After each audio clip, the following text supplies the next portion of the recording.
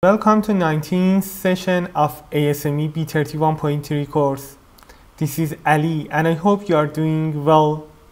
In today's workshop, using an example, we will review the criteria of paragraph 304.3.3 regarding the reinforcement of welded branch connections. We will consider whether the pipe-to-pipe connection of our example requires added reinforcement or not. Let's assume that we want to create a branch from the pipe that we had selected the thickness for it in episode number 13. In that episode, we selected schedule number 80 for nominal pipe size equals 12 under the specific design condition with the same material. Let's assume that in that design we want to connect a branch with MPS equals 4 being perpendicular to run of the pipe. We should select thickness for MPS equals 4. As explained, calculating and selecting thickness for the pipe is an important skill that the code user should acquire.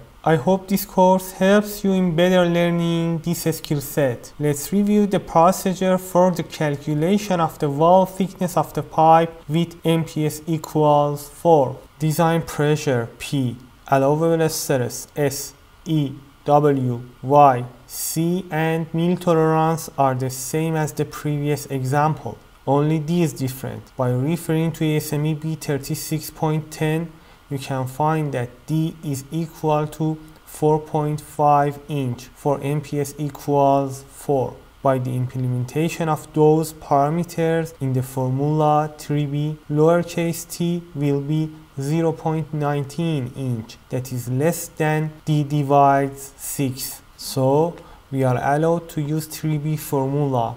This thickness can sustain pressure in the last day of life cycle proposed for this pipe. By adding the corrosion allowance to T, we will have Tm equals to 0.25 inch.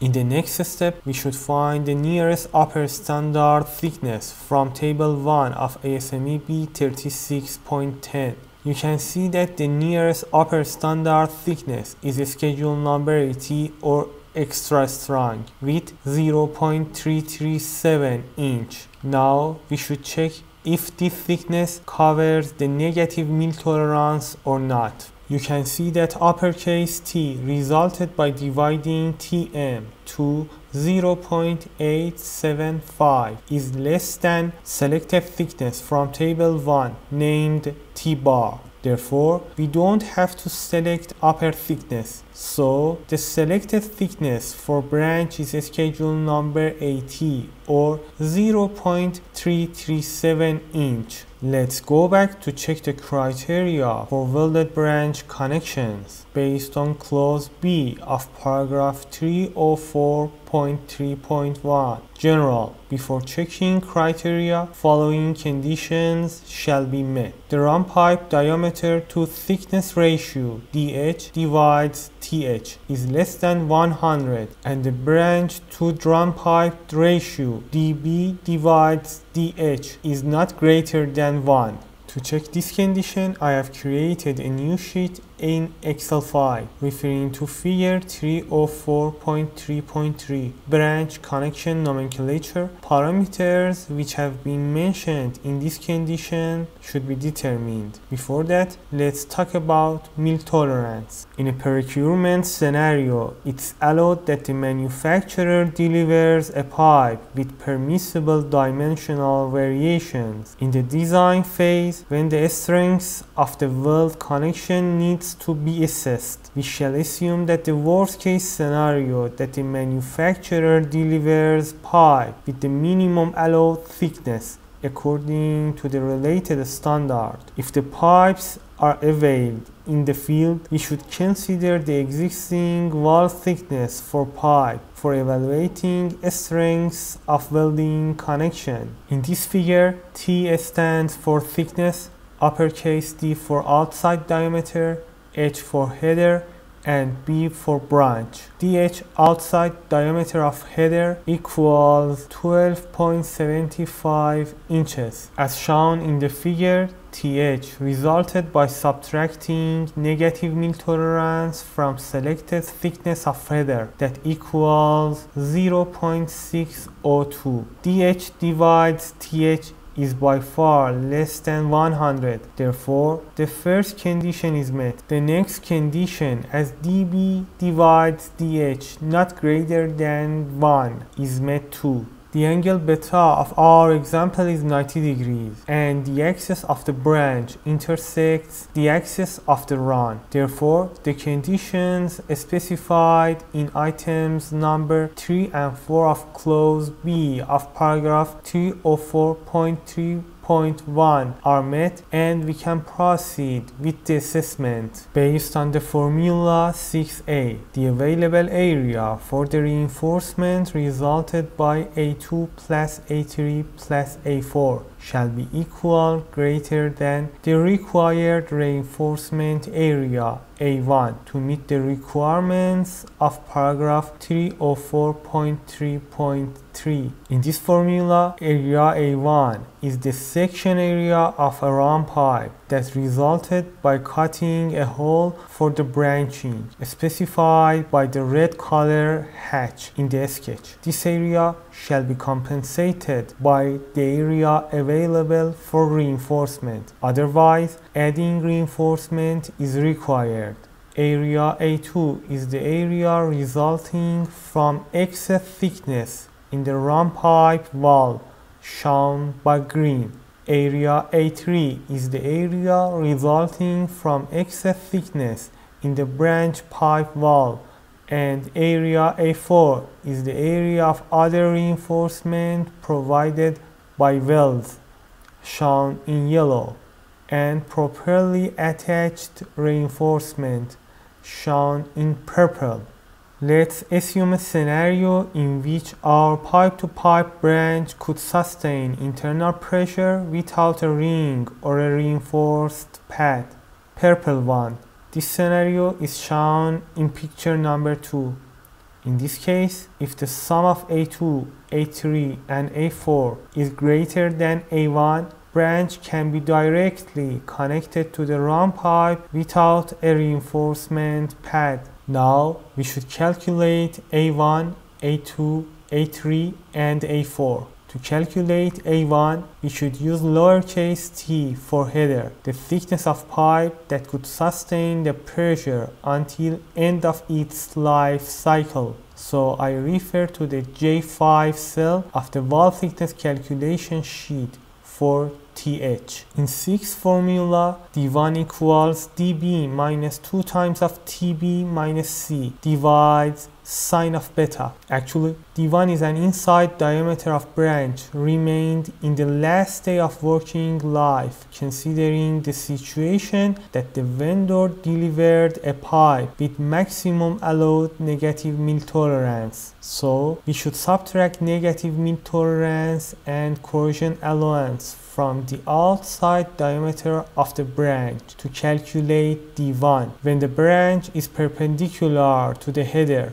I use the data from B-side sheet of this sheet of Excel to determine D1. It's a great feature of Excel file that can make it an ideal tool for such calculations. Don't worry if you couldn't create Excel file during the course. You will have access to it in the course on our website or through link on our website. In our example, A1 will be TH multiplied D1 because 90-degree angle sine is equal to 1. To calculate A2, we should specify D2, defined by the code as D2 equals half width of reinforcement zone that is equal to D1, or TB minus C plus TH minus C plus D1 divides 2, whichever is greater, but in any case not more than DH. In our example, D2 will be equal to D1 because it meets the mentioned conditions. In 7 formula, A2 equals 2 times of D2 minus D1 multiply uppercase TH minus lowercase th minus C, which uppercase TH is the thickness of delivered pipe considering the worst case scenario of mil tolerance. Lowercase th is the minimum thickness required to sustain internal pressure, and C is the corrosion allowance. I insert these parameters from wall thickness calculation sheet to calculate A2. In 8 formula, L4 equals height of reinforcement zone outside of run pipe, that is equal to 2.5 times of uppercase TH minus C, or 2.5 times of uppercase TB minus C plus TR, whichever is less. That TR equals minimum thickness of reinforcing ring or saddle made from pipe. Use nominal thickness if made from plate. TR equals 0 if there is no reinforcing ring or saddle. By creating 8 formula in Excel file, we can have A3 equals 2 times of L4 multiply uppercase TB minus lowercase tb minus c divide sine of beta. For our example, only fillet weld forms A4, referring to A of figure 328.5.4d. Acceptable details for branch attachment weld. TC equals lesser of 0.7 times of T bar B, or 6 millimeters. By having TC, we can calculate the triangle area of fillet weld. For calculation of triangle area, first we should calculate minimum leg dimension of fillet weld using trigonometric relations, and then calculate the total area of fillet welds. Now we can check the criteria. In this case, reinforcement area A2 plus A3 plus A4 is less than required area A1, and the condition doesn't meet. Therefore, added reinforcement is required. It means that the excess thickness of header and branch couldn't cover the thickness loss caused by cutting header. So, in the next step, we should add reinforced ring to meet the condition. The requirements for added reinforcement are specified in clause F of paragraph 304.3.3 of ASME B31.3. Added reinforcement. 1. Reinforcement added in the form of a ring or saddle as part of area A4 shall be of reasonably constant width. 2. Material used for reinforcement may differ from that of the run pipe provided. It's compatible with run and branch pipes with respect to weldability, heat treatment requirements, galvanic corrosion, thermal expansion, etc. 3. If the allowable stress for the reinforcement material is less than that for the run pipe, its calculated area must be reduced in the ratio of allowable stress values in determining its contribution to area A4. 4. No additional credit may be taken for a material having higher allowable stress value than the run pipe. To reinforce this branch connection, I want to use a ring with 7 inches outside diameter measured along the run, made from ASTM A515 grade 60 plate with 0.7 inch thickness that complies with the requirements of the clause F of paragraph 304.3.3. It should be noted that we could use another material such as A387 grade 11 plate for the reinforcement pad, same as the pipe's material composition. However, it depends which material is available in your project for fabrication of added reinforcement that meets the conditions of this clause. Please note that the added reinforcement shall be placed in the reinforcement zone that its boundary is specified by L4 and D2. Otherwise, we should modify the dimension of ring to fit in this area. The added ring of our example is placed in the reinforcement zone,